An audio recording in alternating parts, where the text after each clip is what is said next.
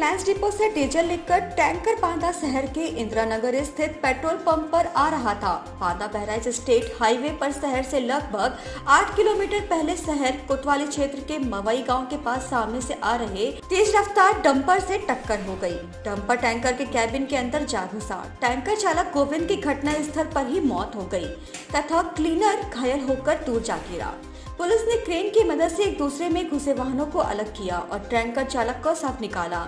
Tanker चालक गोविंद चिल्ला थाना क्षेत्र के दोहतरा गांव का रहने वाला था। घायल क्लीनर शिवकरण जहरहा गांव का है।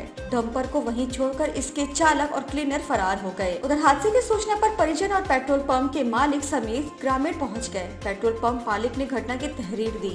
पेट्रोल पंप मालिक द्वारा तहरीर देने से परिजन भड़क गए। परिजनों ने शव पेट्रोल पंप के सामने हाईवे पर रखकर जाम लगा दिया।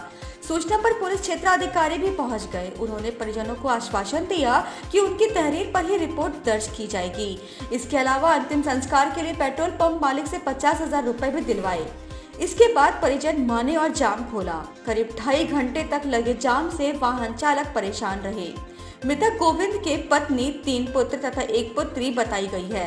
पुलिस ने मृत चालक के शव को पोस्टमार्टम के लिए भेज दिया। बांदा से संवाददाता उमेश यादव की रिपोर्ट। देखिए, कल रात एक डंपर का एक्सीडेंट हो गया था जिसमें डंपर ड्राइवर की डेथ हो गई थी। तो उसके परिजन ये जो पेट्रोल पंप जहाँ का डंपर वो चलाता था उसी रोड पे सामने शव को रखकर जो है जाम लगाने का प्रयास किए, लेकिन तत्काल समझाने बुझाने पर उन्होंने तत्काल जो है बातों को माना और पंप वालों ने 43,000 रुपया उनको क्रियाक्रम के लिए दिया है। बाद में जो भी उसका इंश्योरेंस क्लेम होगा वो उसको दिलवाया जाएगा और जाम जो है तत्काल पहुंचने पर उन्होंने हटा दिया। परजन एफआईआर की मांग कर रहे थे, क्या एफआईआर?